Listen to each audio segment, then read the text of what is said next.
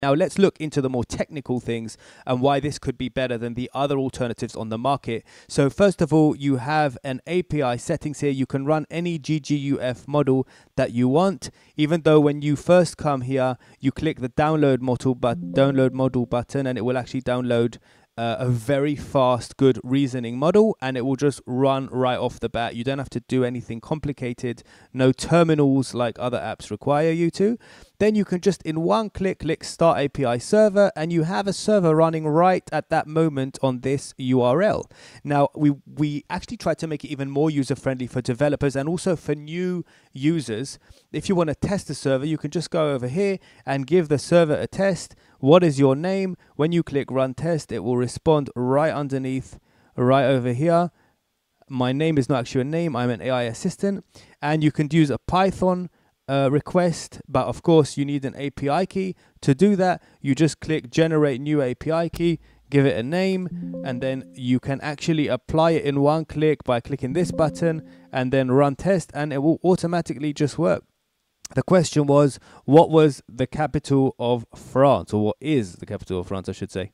And as you can see, you also have the curl code over here, which you can just plug into your applications. And that way you can use AI offline. Now, this is so fast. And even if it's just working on a CPU, it's so fast.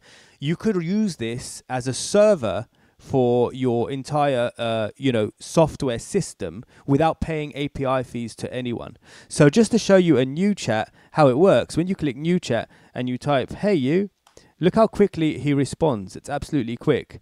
Let's try something new. Write me a 100-word story. So as you can see, it's very fast, even though it's running just on a CPU.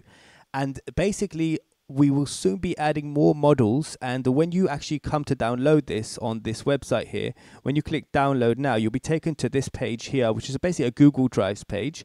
You can download the exe here. It's quite large because it contains part of the AI model, but there's also instructions here that when you open these instructions, we give a few other models. If you need something more comprehensive, you can download this model, and if you need something permissive, and I know men like this one allows you to chat about virtually anything you want.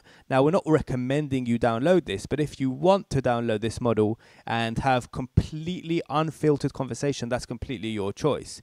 And once you download them, all you need to do is click Update Model Path and select the one you just downloaded, whichever one it happens to be that you just downloaded, and then that's it. You can now chat to a new model.